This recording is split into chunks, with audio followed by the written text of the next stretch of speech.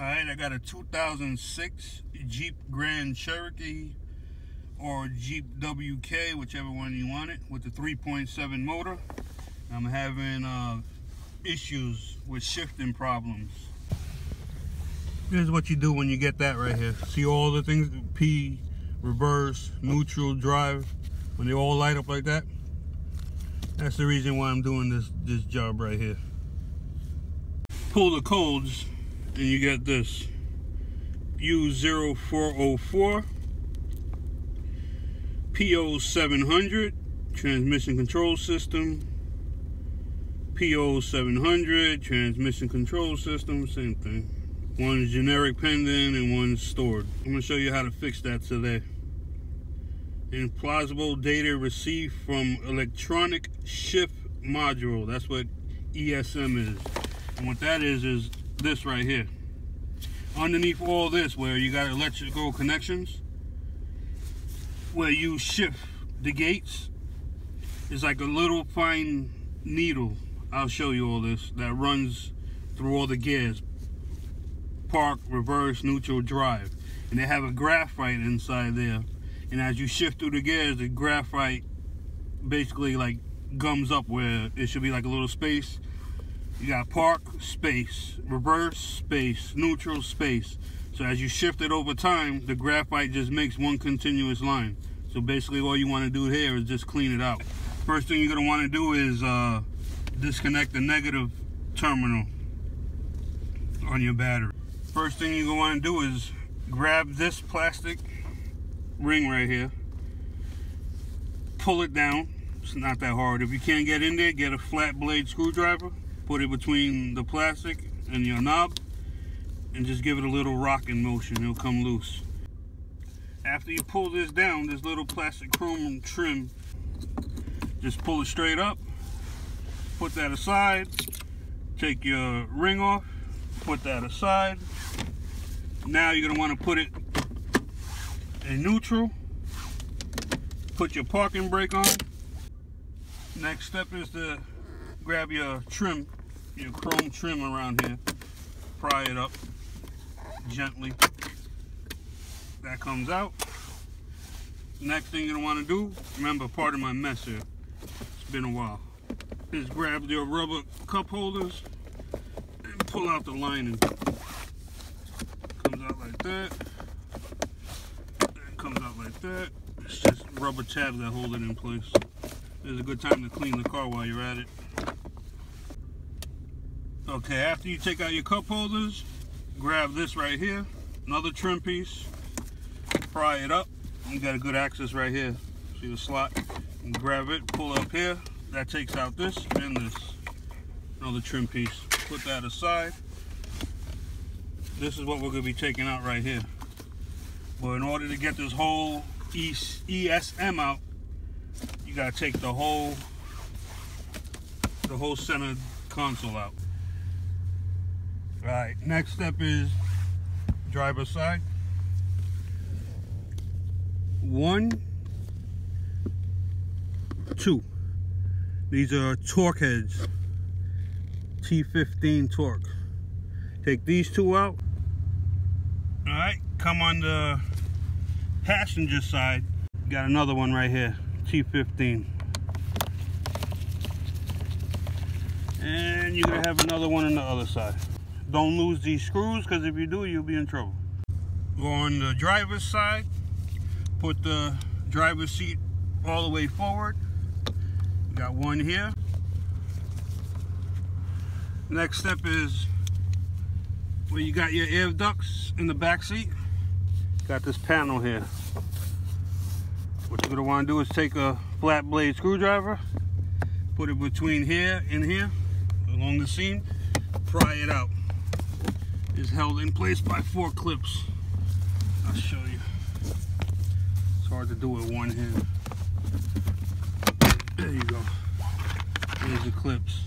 One clip here, one clip here, one there, one there. Just clicks in. It's kind of hard. Take out your foam. Once you have that out, you have access to this torque head and this torque head here. Alright, next step is This is a Torque 20, T20. You got one here and one right here. Take these two out and don't lose them. Next up, come back to the front. This is where your cup holder was. Right here you have a 10mm socket. It only makes sense to make everything the same, but this is. Once you take out that 10mm bolt, what you're gonna have now next to do is you're gonna grab the whole console, see it's loose, and pull it back. Grab it here, under here, and separate it. Grab it on this side, separate it, work it out. Once you pry that console back, up, and you can separate it. Next you're going to want to do is take out this rubber lining here. Can't do it. Take a flat blade screwdriver, get a small one, I'm using a big one, and just pull it back like that. You got 1, 2, 3 up front. You got another one here, 4 T20 torque head 20 bolts. Take these 4 out, and this wire harness right here. All right, after you take out the 4 bolts, the harness, grab this. This just comes straight up. This is your problem right here. And now it's gonna get fun now. You're gonna love this part. This part here ain't for the faint of heart, all right? All right. Here's the front. Flip it over. You got one here, one here. Those are 2 T15 bolts. Take those 2 out. So basically it comes up like this. See the 2 tabs right here I was talking about? It comes up like that. Almost like a rocking motion. Like that. Okay, take that out. You can put this aside, get this out, get this out of your way. Remember the orientation. This little tab points to the left. Okay? Toward the lights. These are the lights right here. Okay, grab your lights, lift it straight up. Remember the orientation of everything, put it aside, just like that. 6 tabs, 1 tab here, 1 tab here, 1 here, the other side, 1, 2, 3. Small screwdriver, separate them, pry this piece right up. Remember your orientation. This side is always to the left. Pry this straight up. See a little bracket here? See? This sits behind this rubber piece. Same thing on this side. This sits behind this rubber piece right here. Take it up. That's what it looks like. Put that aside. Here's your electronics. Okay. This is what you have here. Right? Here's electronics. Don't be messing around with any of these. Don't touch it. Don't mess with that. You have a T10 screw right here. Pop that out. Okay, once you take out that T10 from here, what you're going to want to do is gently, I mean gently, lift this up. Pry it straight up. You want it to come straight out. The reason you want it to come straight out is because you have your pins here, electrical pins, and you have these 2 pins here, which you do not want to damage at all. You're going to flip it over. Now you see here, this is where you have your park. Right here, your reverse, your neutral, your drive. You see all these right here? This is what I was talking about, the graphite. You see that little trace right here, that line, that little track right here? See right here? How it crossed over? Right here is supposed to be clean. But you got those 2 little trace tracks right there. Alright? You're going to want to get contact cleaner, electrical cleaner, contact cleaner with Q-tips. Spray the Q-tip and clean these as good as you can. You want all that to come off. This should be like a single space right here, not no tracks running through it. You see trace amounts right here. See trace amounts right there. Look at that track. That's supposed to be completely clear. That's the problem. This is what I use. QD electronic cleaner. Spray some of this on your Q-tip. Regular Q-tip. What you're going to want to do is take your cleaner. I don't know how this is going to come out.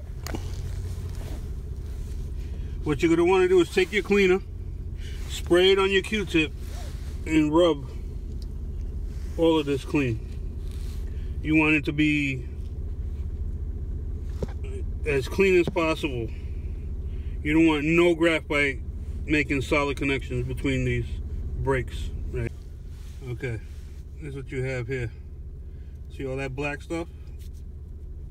That's the graphite that was making the connections solid instead of having that break in the middle. This is what it looks like now. See the space in the middle between the two tracks? Clean. Keep doing that over and over and over until no more graphite comes out. Okay. There's your shifter assembly. You got your square up here. You got the two holes here. Everything lines up. Two pins go straight down. In. And this goes straight into there. Be very gently. You don't want to bend anything when you put these back in. If you look at it, it has a slight cant to it. See? That's seated all the way, but you have that little cant. See, it's flush. Pins are in straight. Two pins on the bottom are in, they're straight. Put your T10 screw back in. Okay, remember you gotta work these little plastics very gently because these are thin plastic. Right here, right here. Make sure all 6 of your tabs are in place. Flip it over. 1, 2, 3, all in place. Always work with this facing you, this hole facing that way. That's the way it comes out the car, that's the way it goes back in. Okay, to put this in, this just sits right behind it. This goes right on top like that. It just hangs there like that. So as you shift it, the car, it goes like that, see? Okay, once you got your rubber in place, take your LEDs, your cover. This goes right on top. It goes in that slot here, and this just falls in place. Doesn't really do much. That's it. Make sure it's firmly seated here. You hear it? Click, click. Now you're gonna want to take your cover, flip it over, like so. Flip this thing over. There's your bolt. One bolt here, one bolt there. Okay, once you flip it over, you have it in. You rolled it in. You got your screw hole here. Screw goes in there.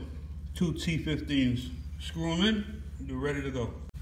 All right, screws are in place. Flip it over. Make sure see the plastic. Make sure the plastic moves freely. You didn't pinch nothing. And now you're ready to put it back in the car. Get back in the car. Take this. Slide this up. You want that to be toward the top. See the hole? The white plastic. Shift lever goes through the white plastic on the bottom and goes through the top. Gotta make sure you make it goes through all in one shot. Don't force nothing because everything here is plastic. And if it could break, it would break. There you go. Okay. Now that's there. Put it back into neutral. Just so you got more room. Drop it in. Make sure your holes line up. Your hole here, the hole in front. There you go. Snaps in. You got your 4 holes. 1, 2, 3, 4. Put your screws in. After you get your 4 bolts in, 1, 2, I already put the cover back on. 3, 4, those are T20s. After you get the 4 T20s in, your connector in, now you're gonna want to take your center console armrest, put it back in. After you have it in place, you got your 10mm bolt. Drop that down in there. Bolt it up. Okay, you got that in there. Might as well finish everything on the top before you go to the back. Get the back bolts. You're gonna put your coin holder, whatever you want to call it, trim ring in.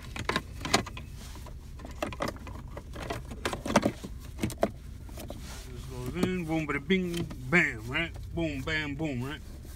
Sits in there, snaps in, nice and pretty. Boom, bang. Take your chrome piece, or whatever color you have, you might have a different color. Snap that in, boom, bada bing, bang, right? Boom, bang, boom. There you go. Make sure it's firmly in. You might hear clicks. Bang, bang, boom, right? Put your chrome ring down. Take your shift knob, put it in. Like so. You want to pinch it like that. It'll be easy to neutral. Lock that into place. Once this clicks in down all the way firmly, then you're going to take your ring and pull it up to make it lock. Okay, you're going to take your 2 T20s. There's one hole there, put them in. You're going to take your 3 other T15s, one here, and one up front.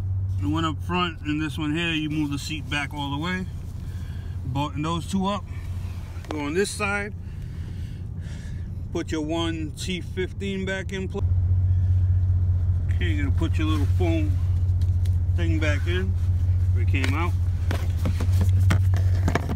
See, this little tab goes up underneath, like so. Just press it in. It locks into place like that. And there you go. Alright, final step, put your cup holder back in. Goes right into there. These 2 tabs on the back go into there. Alright, last step is, if you have a scanner or anything like that, and if your car didn't clear the codes when you disconnected the battery, go there, codes are there, erase the codes. This is only when you're done with the whole process. The engine must not be running.